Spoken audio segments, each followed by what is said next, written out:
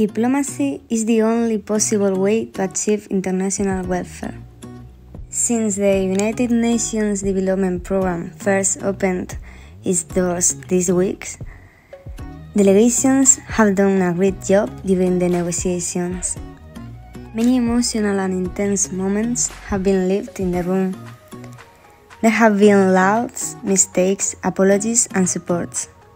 Delegates have explored a wide range of topics related to their proposals, including poverty, eradication, and urban metabolism. Again, the UNDP closed its doors after finding the key point of an international crisis due to the lack of distribution of coronavirus vaccines in Argentina, Mexico, South Africa, and Colombia.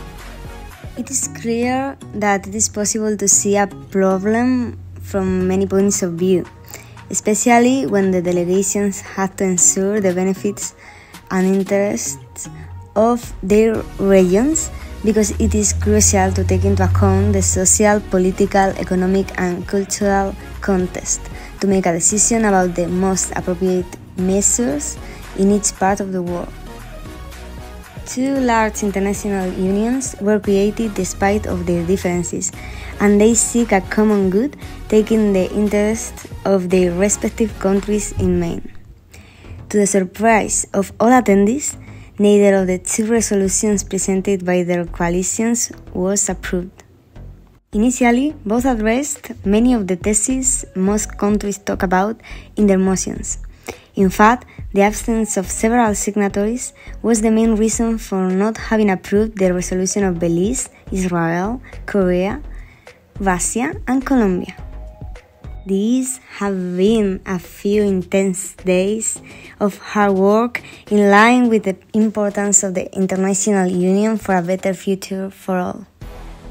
Again, the UNDP closed its doors after finding the key point of an international crisis due to the lack of distribution of coronavirus vaccines in Argentina, Mexico, South Africa, and Colombia.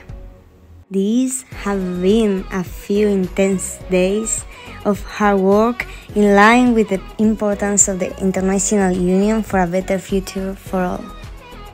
Again, the UNDP closed its doors after finding the key point of an international crisis due to the lack of distribution of coronavirus vaccines in Argentina, Mexico, South Africa, and Colombia.